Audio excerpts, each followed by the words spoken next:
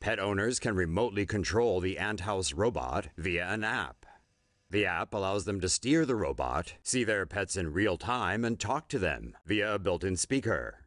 The robot is also designed to launch projectiles such as tennis balls for the pets to chase after.